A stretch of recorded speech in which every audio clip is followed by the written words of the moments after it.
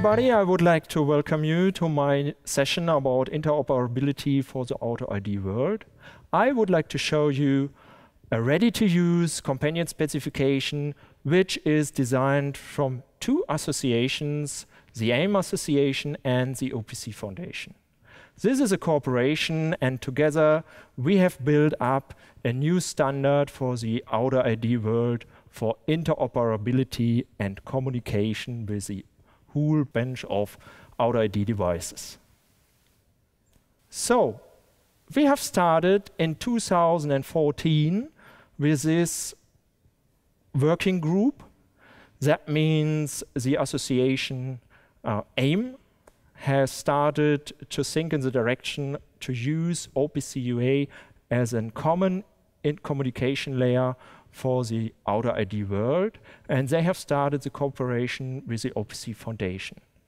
Together, we have used 1 year to build up a first release candidate, which we have presented at the Hanover Fair in 2015. So that means we have just had 1 year to create a new standard and a new idea to communicate with AutoID devices, which is really fast and really uncommon, especially for the AutoID world, because so far every vendor, every technology has its own communication standard. In 2016, to the Hanover Fair, we have already presented the final release of the first version of this new communication layer based on OPC UA.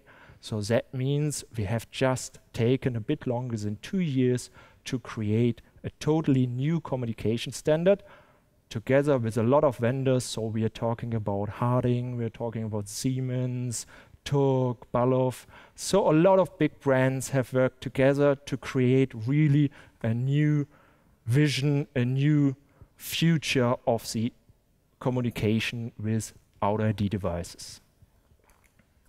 What does it mean? That means you have different technologies, different vendors, but you have always the same communication layer to intercommunicate with different devices. That means it is very easy to include this base technology. That means identification, communication with real devices to build up a bridge between the real world and the cloud, I would say the software world, based on a common standard.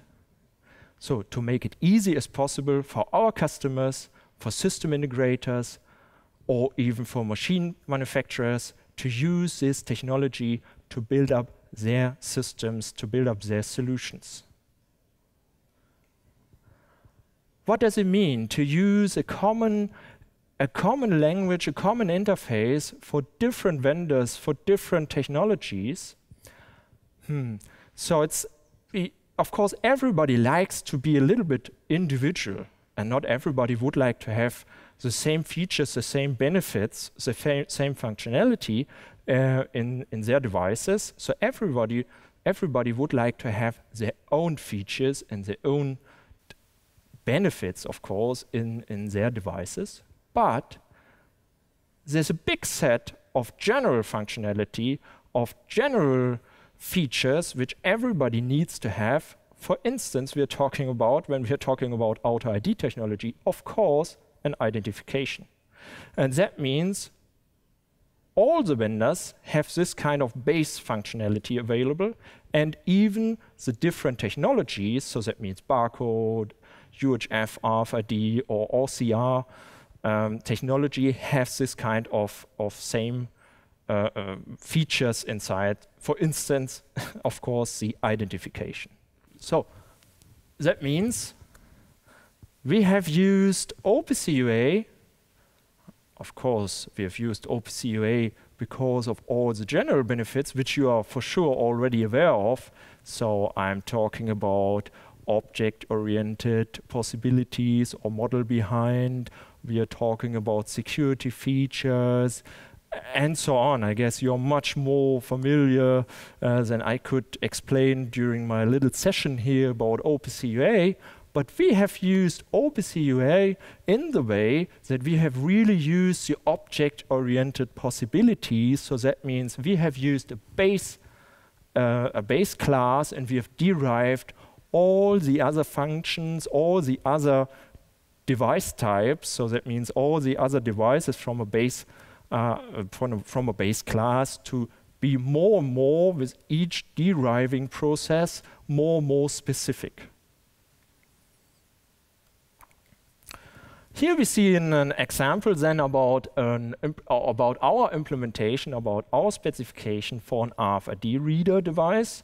So that means you could see that we have generated the AutoID device type, which is our base device type, and then we have derived the RFID reader from this device. And as you could see, we are using a lot of properties, a lot of functionality already directly from the AutoID device, and we have specified this function especially for the RFID world.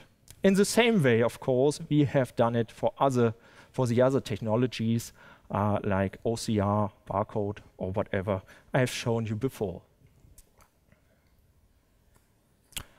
So that means now there is one communication layer available for different vendors, for different technologies, and of course we're showing this together with other companies. So Harding, so I'm from Harding, but as well as Siemens. We are both members of the AIM Association, and as well both members of the OPC Foundation, but many more. I've already mentioned some other companies, and we're showing this as well on the OPC Foundation booth at the exhibitions. For sure you are already aware of the demo wall, which is always a part of a big part of the OPC Foundation booth.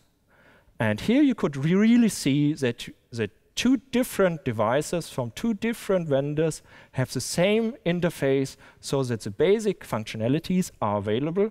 But, and this is very important because of the possibility to derive from a base class to do more specific functions inside, as well to see that Harding or Siemens or other vendors could implement as well some special features, their features, to differentiate a little bit from each other. And this is important because all the vendors, as I've explained before, would like to have as well their own functions, but as well the standard functions should be the same to make it as easy as possible to use this new technology into real applications. Sorry. So is it just a theory? Is it just a showcase? Is it just paperwork? No, of course not. So I could speak here just about Harding, but as you could see, here I'm allowed to speak about a real customer project. So we have started in 2016 to the Hannover Fair, and right after we have had implemented it in our device, we have had already the first customer, because everybody would like to work in a future-driven way, I would say. So that means in a long-term strategy way.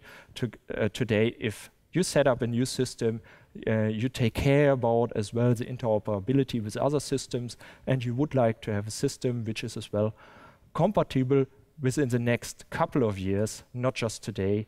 And for sure, future-driven projects, I would say, are focused to make sure that this kind of interoperability is available, so that not just one vendor is set and is inside such a project. So end customers like to be flexible. So this was my little presentation.